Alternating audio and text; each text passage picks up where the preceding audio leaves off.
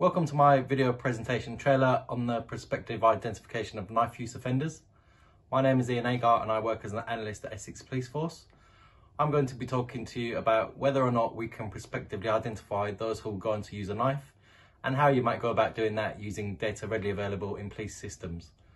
Most risk assessment tools currently predict re-offending among those offenders re-entering society.